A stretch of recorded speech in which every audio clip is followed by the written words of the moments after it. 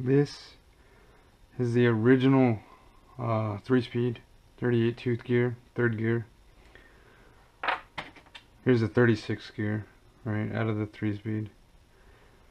And then the 38 tooth second gear out of the octane. So you can still find these, the original 3-speed gears, but they're hard to find. You can order this, the octane gear, but notice the difference in thickness for where the clutch grabs, and then the gears themselves. The original one's a little thicker, so, but they both run on different bearings. So this one, the original, like the Savage 3-speed's got the bearings that got the little lips on them, and then the octane uses a 6mm bearing instead of the, well, it's slightly smaller, so than the original bearing that you normally see that sits on the outside, like right there. The octane uses a little one, little one. But in this case, we need to add some shims. These you can get, any transmission kit should have these little tranny shims. I've already got one on there. Let's add another one. So there's 4 total on there. Put the little 3-speed back.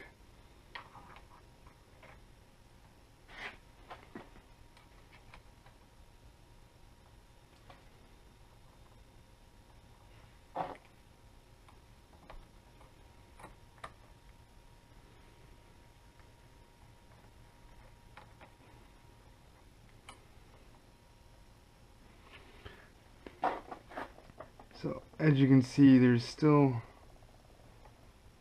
quite a bit of play. Just gotta add more shims.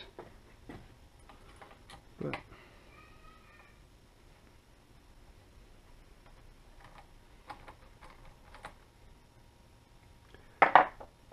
now this is the first time that I've done this to the 2-speed itself, like the center shaft.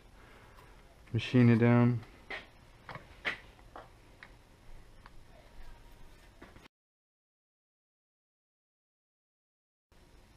So this is with the octane gear installed. That's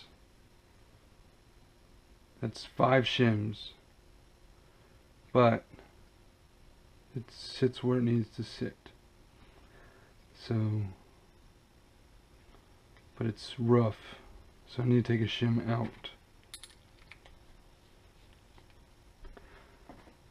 In order for this to work, you're going to need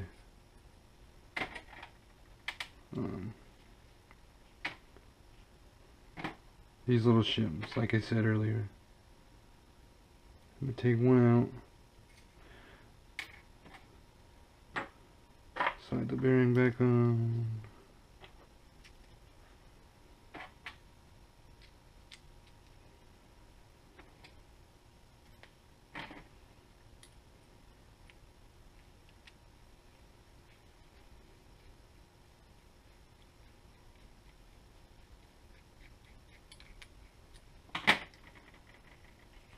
Still rough, so I gotta take another shim out. But you see how first gear moves? That's because I didn't shave it down far enough, so that'll be easy. So pretty much with the shims in right there, it moves. So if I shave down this little lip to where it's even, when you put your shims in there,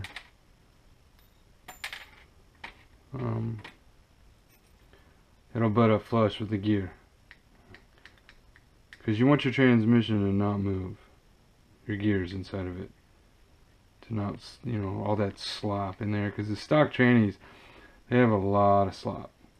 So I'm gonna go ahead and machine that down real quick, and get everything. So here it is. Got 6 shims in it right now. Notice the gear don't move.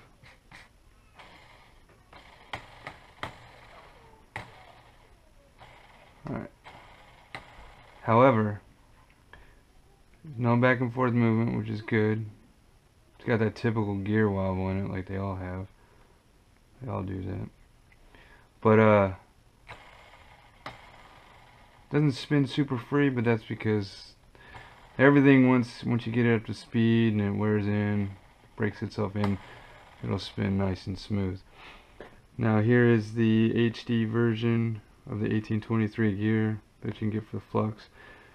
It'll work, but the problem is the gear mesh. It's too much. You got the standard 1823 right here. It's the same thing. It'll work. Gear's too much. So what you have here, 18 tooth from the 3-speed, 24 tooth from the original 3-speed.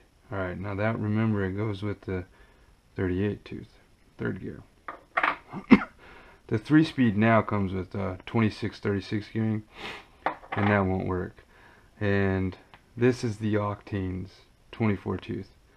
While it is a little thicker, you notice it doesn't have a slot for the pin, because it's a gear that just sits in the middle and the pin slide through, so it won't work. So the 24 tooth from the original 3-speed is what you need. It's got a little pin, goes across. These little spacers come from the Octane, right? But in order to do that, you need the tranny. The tranny case. It comes with the tranny case. And then put them together. Now I'm gonna have to adjust this. I got different length pins, but you see the gap. I'm gonna have to bring it in a little closer, so these gears sit nice and even. Right. So let me go adjust these pins. We should be good to go. So here we have it mocked up, right? I haven't shortened them yet, okay? But as you can see, I've got to bring the 18 tooth in. So to do that, you need to shave those pins down pretty far. So see those spacers in there? You're pretty much going to basically shave or cut it down to where you're just using that small little spacer, and then you will have enough room in there to where the gear sits on all of it. So 3rd gear, or 2nd gear, sorry, sits flush with the gear, so it's good.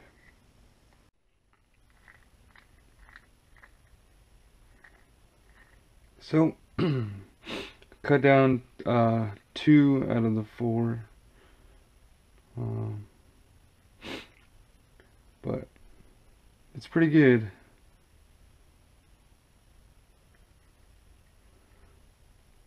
You're just gonna, I'll have to get a final figure on how long to cut those little the pins, but as you can see, all the gears, they line up pretty good.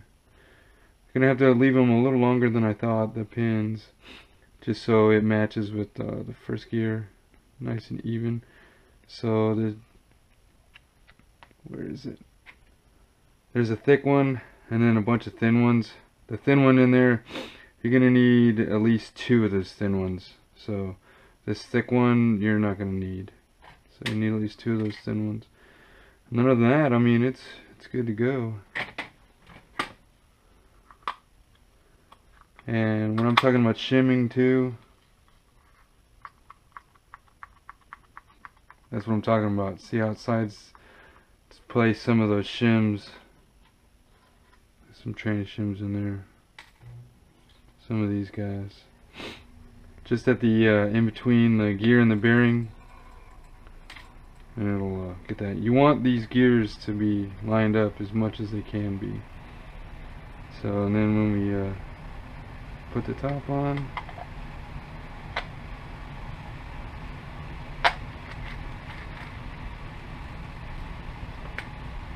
everything looks good, works. No movement. See down here, it needs to be shimmed. This was my flux training. So, but as you can see, this is a bulletproof. Well, bulletproof, you would need the hot racing steel gear, but those are super hard to find. Titanium ones, they wear, the gear wears, creates fine metal shavings. I do have this steel, I have 2 of them, but they're installed in trannies right now. But as you can see, this allows you to keep the idler and drive gears that come factory with the tranny, and you don't need to mess with them. If you were to use, I know that I put out that you could use the 3-speed center shaft. I mean, you can, but basically what you're doing is you're just deleting the second gear. This here is actually using all the 2-speed parts, with the exception to the Octane's second gear and the 3 speeds first gear and the original 3 speeds third gear. Other than that, I mean, it's just a 2-speed, easy day, and of course it'll work. So these are the HD Flux idler and drive gears. You can use those too, but they're thinner, and I have noticed that they do wear, and they wear quickly too. So I don't recommend those. So it's either the stock stuff, or you can use the Octane's gears. This is one of them. The other ones are installed, but it's pretty much easy day.